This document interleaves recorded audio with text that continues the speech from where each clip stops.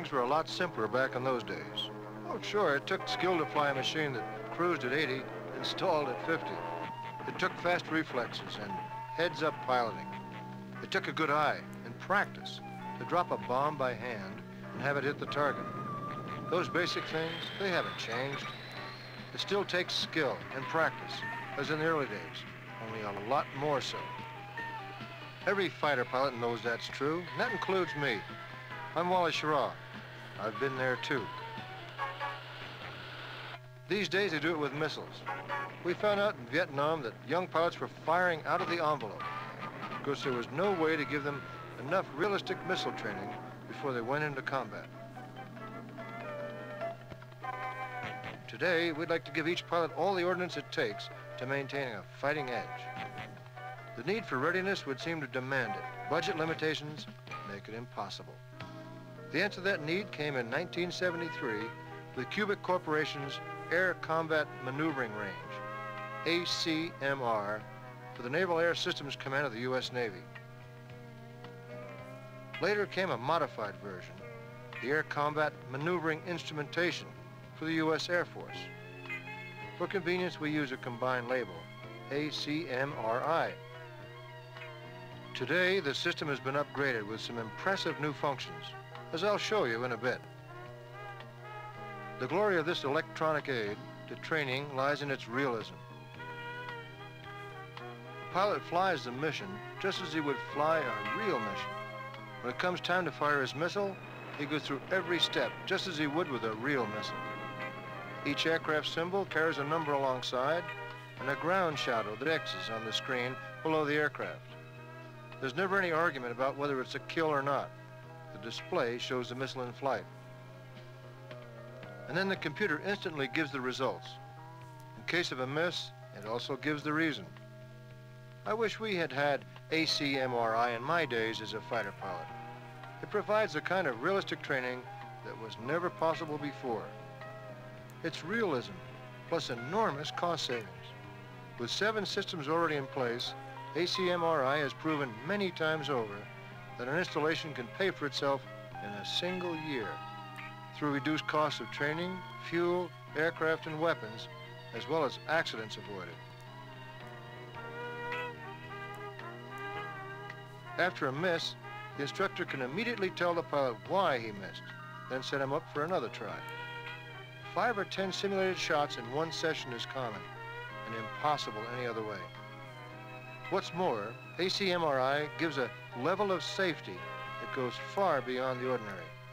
The instructor has decided in advance on safety limits for each aircraft: speed, altitude, angle of attack, maximum Gs. Throughout the exercise, these and other data on each aircraft are displayed in bar graph form for quick scanning. Any safety parameter that's exceeded causes an alert. Simultaneously, the details appear on the other screen so that the instructor can immediately advise the pilot. That represents a kind of safety that's impossible to get with an instructor who's watching from the rear seat of one aircraft. The ACMRI is made up of 4 major subsystems. The Airborne Instrumentation Subsystem, AIS, is the only one to leave the ground. The AIS gathers data on aircraft flight dynamics, as well as pertinent weapons system information, and transmits it to Earth. Housed in a low-drag pod, it fits onto any sidewinder pylon. Data from the AIS is received by the Tracking Instrumentation Subsystem, TIS. These are the ground stations, 1 master and 6 or more remote sites throughout the range area. The remotes can be solar powered, and they don't need an operator.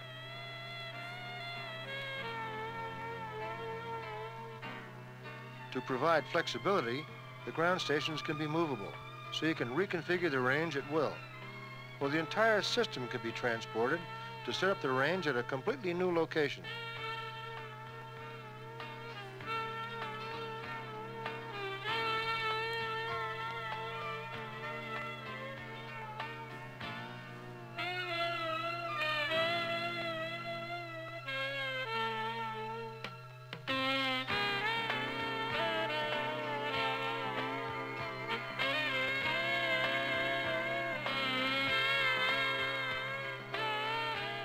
But suppose your airbase doesn't happen to have a handy desert nearby, available for use as a range. Now you can locate your range offshore by means of these anchored but movable buoys or towers with electrical power supplied by solar energy. Putting the range over water offers environmental advantages because it avoids aircraft flying low or supersonic over people, livestock, or farms. It also allows training for war at sea. Data received by the ground stations is relayed to the control and computation subsystem, the computing heart of the ACMRI. The data is then fed on to the display and debriefing subsystem. All the computers and displays are normally housed in vans for convenience and mobility, but can be in buildings.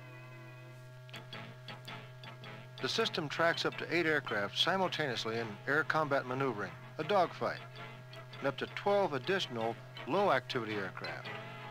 In future systems, these numbers will double at least. The angle shapes represent the mountain ranges in the area. What the displays show and what the instructor can do with them is really extraordinary. The aircraft symbols are small images of the actual type aircraft portrayed. When the aircraft turns or rolls, you can actually see it happen. The instructor can view the scene from whatever angle gives him the best look, up high or down near the ground, and from any angle. He can rotate the picture as he desires.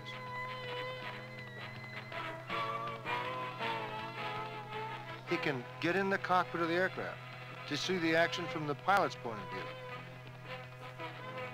During an exercise, the system offers unmatched realism and effectiveness of training, unparalleled cost savings, and an impressive level of safety.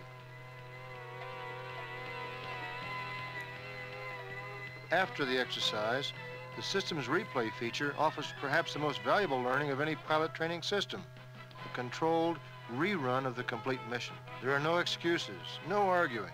No, I don't think that's what happened.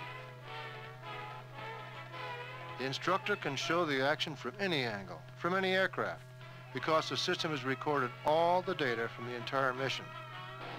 You analyze the formation correctly as a trail formation. Your game plan was to attack that trail man in the formation, which is an excellent game plan.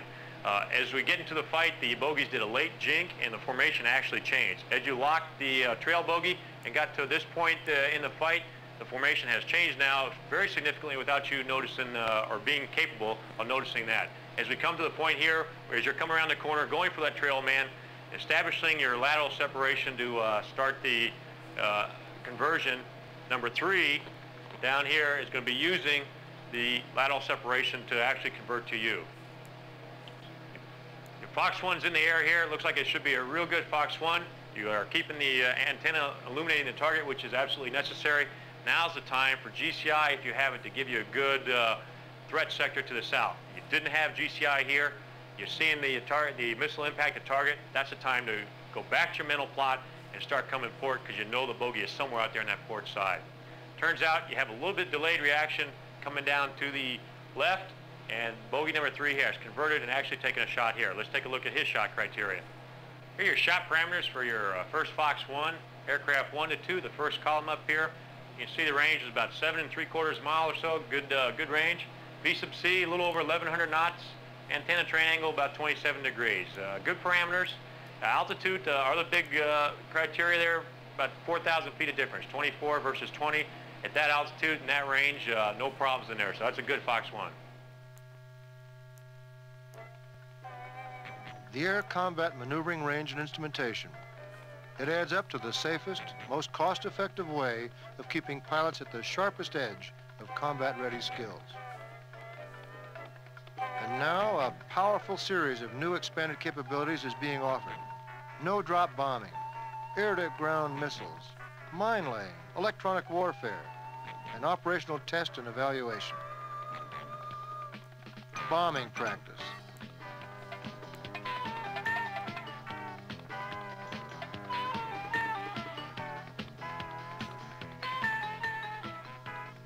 The biggest challenge has always been, how do you train a pilot to find the hard-to-identify types of targets and fly against them this effectively. The ACMRI no-drop bombing has brought the answer.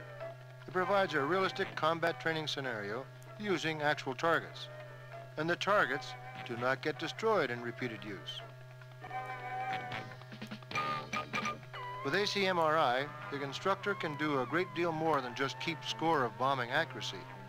He can evaluate the pilot's ability to acquire the target, position himself, and coordinate with other strike elements. And his technique. How steady is he during the run? The blinking symbols of the aircraft and the tank alert the instructor that the aircraft is below safe altitude. For scoring, the system accurately depicts where the bomb would have hit. This training provides the closest thing possible to combat realism. The present system is capable of handling up to 8 aircraft, double that or more in future systems. Each can make single or multiple bomb drops. Accuracy averages 30 feet or 3 to 5 mil CEP, which is within the dispersion pattern of most bombs. Coordinated strike training can also be accomplished. No-drop bombing, a major advance in training capabilities. Air-to-ground missile launch, another problem in realistic training, now solved with ACMRI. When the real weapons are too costly to expend every day, here's the answer. Again, the pilots brief and fly the mission exactly as they would for a live missile firing.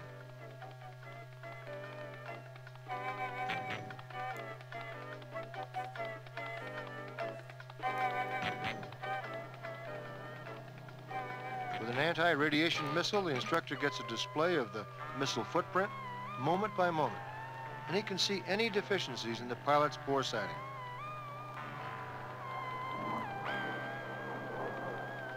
Meanwhile, every parameter of aircraft performance is being displayed for the instructor and recorded for debriefing.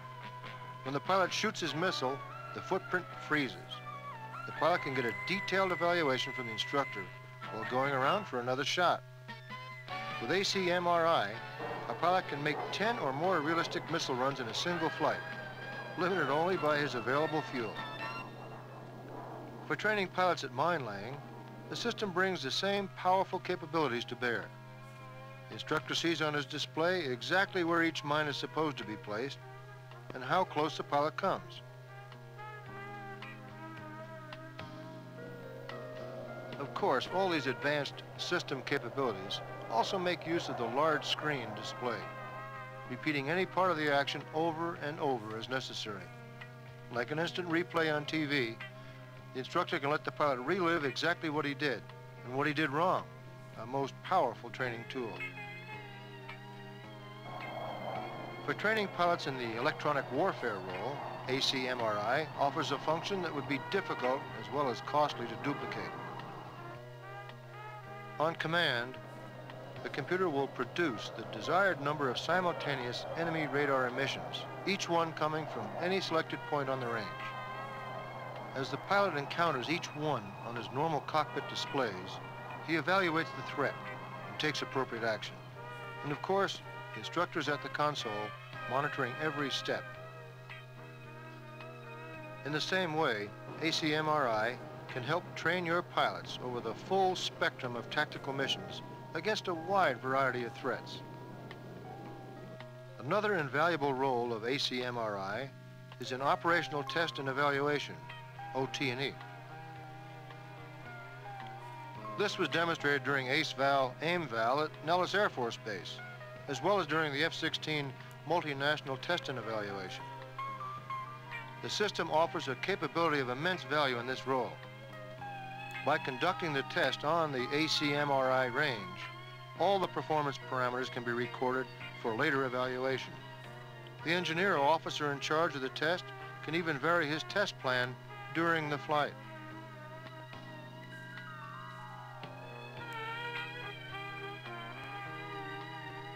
It's even better than observing the test from the rear seat.